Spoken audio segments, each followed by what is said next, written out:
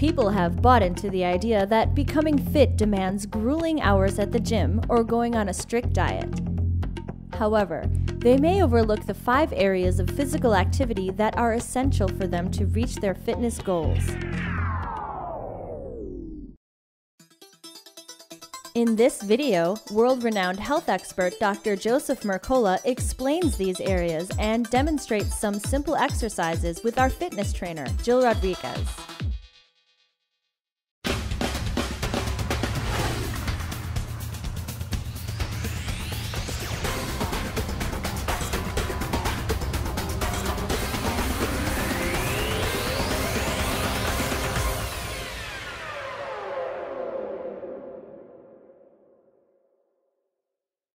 Hi, this is Dr. Mercola, and research shows that the average American spends 9 to 10 hours a day sitting.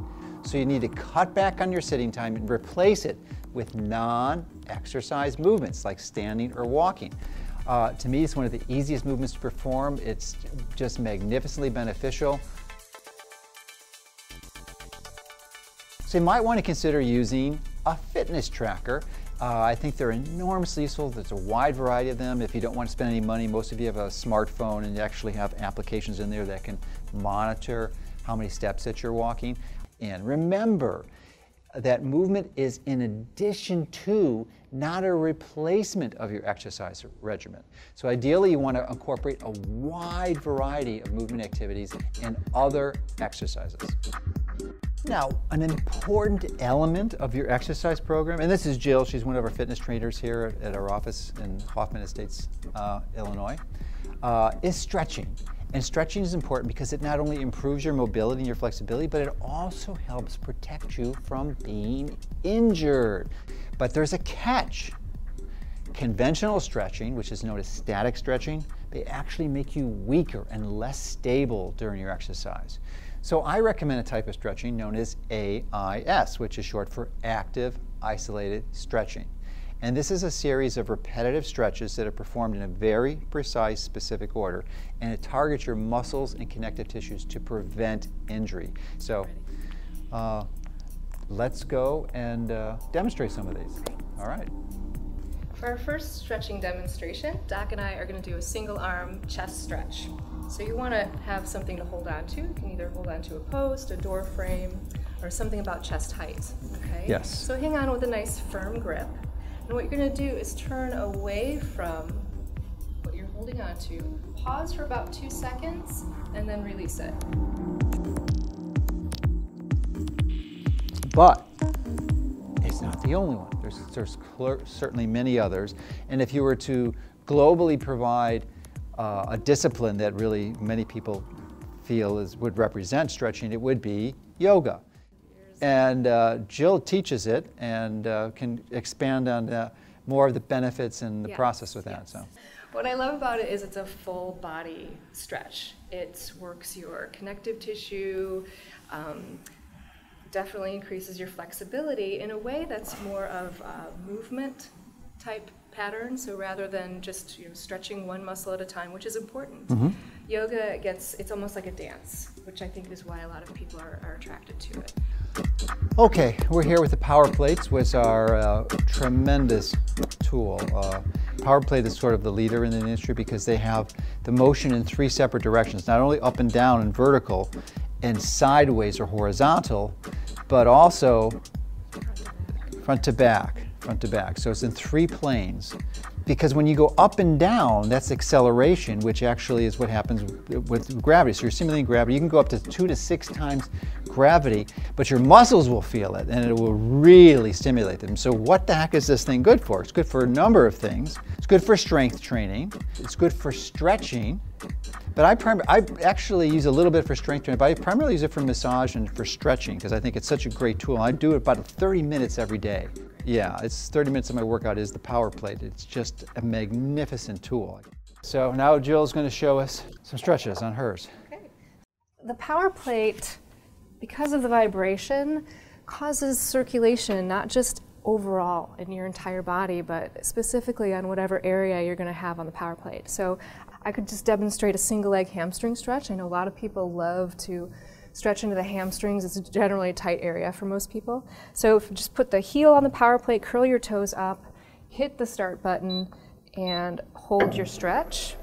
So with a squared off hips, bowing forward, this is increasing circulation into the leg. And so what I would do is hold for 30 seconds one side, and then I would do 30 seconds on the other side. Okay. Another stretch that I like to do, speaking of beneficial stretches for the hips and back, is an anterior quadricep, so the front of your leg, and hip flexor stretch. I'm just going to stop that for a second. So with one knee on the power plate and one foot in front, you're going to engage your back muscle by squeezing it and then travel forward.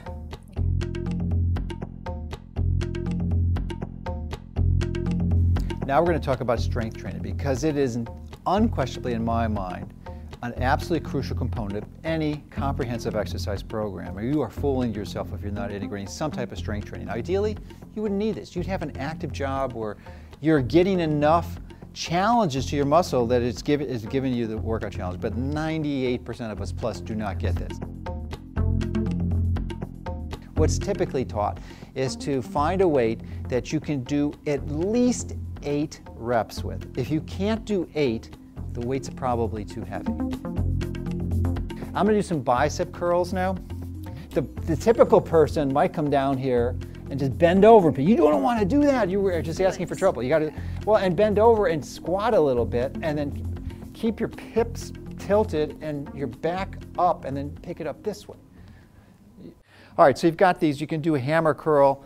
I guess we should do one set now. So I've got a set of 30s here, which is a comfortable weight for me. 35s would probably be pushing it, but we come up slow, or actually come up, and then down on 3 or 4 or 5, but just not right straight down. Straight up, and then down. So super slow. And actually there's another form, which is super, super slow, I call. Are you going to make me do that? No. Well, that sounds very hard. No, it's not. Well, yeah, it's definitely harder. But with super slow, you're going to do like 8 to 10 reps. And we won't do the full 10, but because it takes longer, is you're going to come up on 10 seconds. She's going to do the biceps curl also, and go down on 10 seconds. Okay.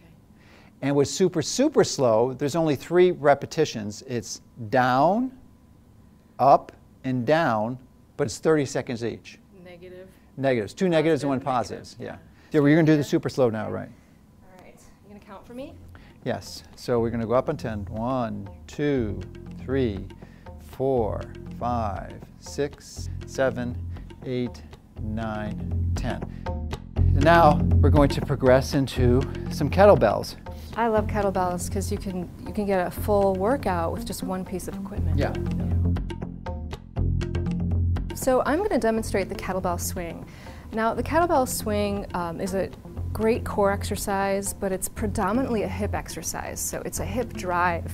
And I generally teach people how to do this without the kettlebell first, because the kettlebell is weighted and you don't want something out here that might hurt your back. So what I'm going to have you do first is brace your abdominals like I was going to come tickle you, okay? And with your hands in front of you, you're going to bow forward.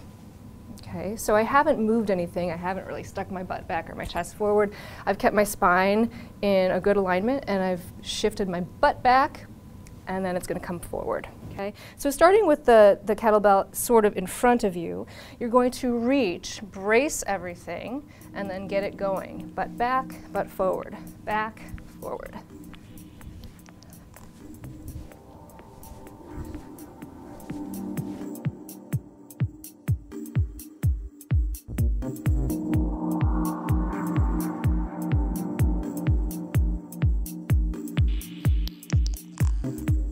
Job, and you can see the intensity that he's working, and that's the key. You got to get intensity from the amount of resistance, which here so a level 9 or a 20 level machine, and then during the easy parts, level 4 or 5. There you go. Hard and fast, last sprint.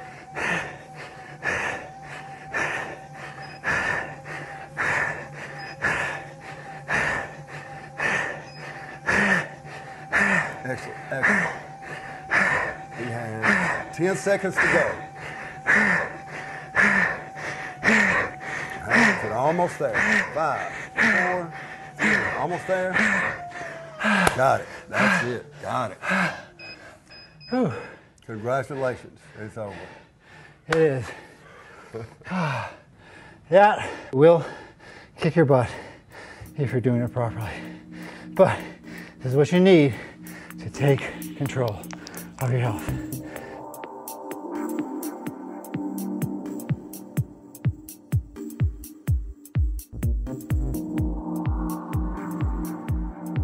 There's no doubt that staying as active as you can is key to optimal health. Treat exercise like it's just another part of your everyday life. Don't think of it as a chore, otherwise you'll end up losing your motivation.